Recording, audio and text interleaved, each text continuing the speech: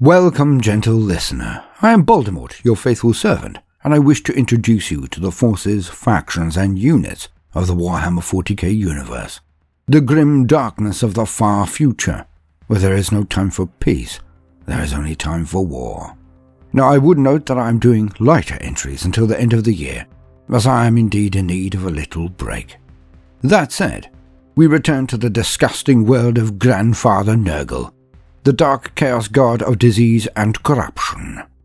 And so, today, we are to discuss some of the most ardent and effective servants, those who do his work most abundantly and most obviously, his BIOLOGUS Putrifier's. For the truly faithful of Nurgle do not wish just war and destruction, they strive for the fecundity of his plagues and poxes to be spread amongst the stars. The Death Guard may be the hammer by which he chastises those who ignore his bounty, but it is in the BIOLOGUS Putrifiers that we see his great work, the spreading of his many infections, fulfilled. As Astartes of the Death Guard, these ancient plague marines now promoted to plague creators are the beating heart of the purpose of this legion, and their service to the Grandfather.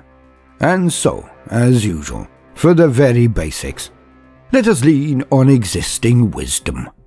To quote, BIOLOGUS Putrifiers. The great labour of the Death Guard is to spread Nurgle's bounteous gifts to every corner of real space. The BIOLOGUS Putrifiers have a vital role to play in this process, for it is they who refine the batches of diseased slurry brewed by the foul Blightspawn and distill them to utmost potency. BIOLOGUS Putrifiers bear a unique mutation, lidless milky eyes that grow like cysts concealed beneath their flesh.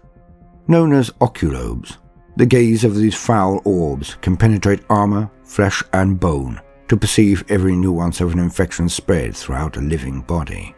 Putrifiers croak out their observations to scurrying menials and capering demonic scribes, filling tomes of mouldering parchment with forbidden lore. Driven by an obsessive desire to test their plague batches to perfection, BIOLOGUS Putrifiers take a very active role in spreading disease upon the field of battle. From their backs dangle racks of blight grenades, churning with the latest strains of noxious plagues to issue from the disease factories. Death's heads drip fetid slime, brittle glass alembics seethe with bubbling fluids and potent gases. With every movement these flasks and vessels rattle and clink together, threatening to shatter and spill their noxious contents. As the fury of battle rages around them, the Putrifiers urge their brother plague marines to pluck the blight grenades from their racks like spoiled fruit and fling them into the ranks of the foe. With each volley of hurled ordnance, the epidemic spreads. The BIOLOGUS Putrifiers watching every nuance as though in slow motion through their oculobes. Yet to simply observe is not their way. Samples must be extracted, and tests must be run. This is when the injector pistols come into play. Striding into the midst of their reeling foe, the Putrifiers pick out the most intriguing entities to assail. Some look for the most resilient enemies upon the field of battle. Others seek the most easily infected, the bravest, the swiftest, or whatever other esoteric criteria they decide their test subjects must display. With their victims selected, the BIOLOGUS Putrifiers strike. They fire their injector pistols into vulnerable spots such as exposed flesh, chinks in armor, and eye lenses, before squeezing a concentrated dose of foulness into the target's body. The results are rarely less than spectacular, with victims erupting in explosive boils, liquefying into screaming sludge, vomiting billowing clouds of flies, and countless other revolting and mercifully lethal symptoms. Those specimens whose deaths are especially fascinating are pierced with injector pistols once again, this time to extract whatever clotted foulness now passes for their blood, ready for later study. Those enemies who understand the threat posed by BIOLOGUS Putrifiers do everything in their power to kill them swiftly. Yet even this may prove their undoing.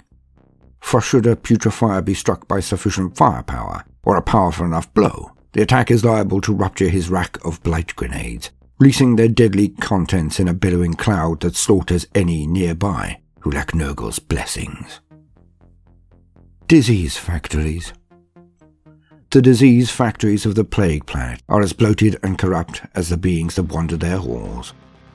They are sprawling abominations of gurgling pipes, bubbling vats, belching smokestacks, and rusted cages crammed with test subjects and living ingredients.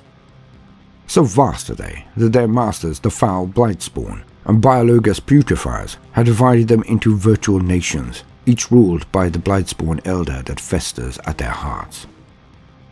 Million-strong mortal cults reside in these factories, scurrying to do the bidding of their foul masters, and worshipping the Plague Marines as demigods of Nurgle, even as they slowly sicken and die.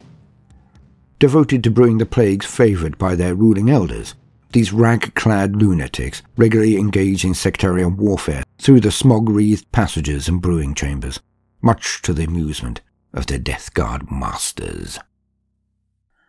End quote. The BIOLOGUS Putrifiers. Some of the nastier Traitor Astartes one can meet, for although they may face you directly, may pretend that an honourable matching of skill against skill, blade on blade, may be forthcoming, it is then that they slip in with their rancid injector pistol. The one graze, the 1 second of them getting past your guard, and they can end your existence. But often it is so very long in the coming. It is not an end I would wish on my worst enemy, if I had any, for the victim is not only slain in the most messy, painful, and ignoble of ways, but all the while they have to view the BIOLOGUS standing above them, potentially noting every last shudder, pain-racked judder, or cry, recording their last moments in a scrapbook, like a twisted child gleefully recording the thrashing of a fly with its wings torn off. And in your death, the BIOLOGUS merely works out the way to make his weaponry, his horrific plagues, more effective, more lethal, more painful, ever more likely to induce a woeful cry to the grandfather for peace and an end to the suffering, if one lasts that long. The presence of a single BIOLOGUS Putrifier can be the death knell of an entire world.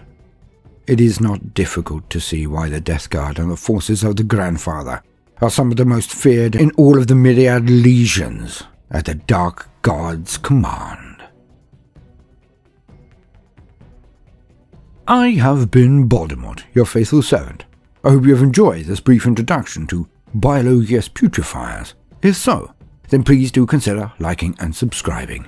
If you do, then hit the notifications button, as I would not want you to miss out. If you see the worth in what we are doing, then do also consider joining our Patreon, or giving the video a share if that is beyond your present scope. It would be a great boon. Now, no matter what you do today, do try to make some time for fun. Toodaloo.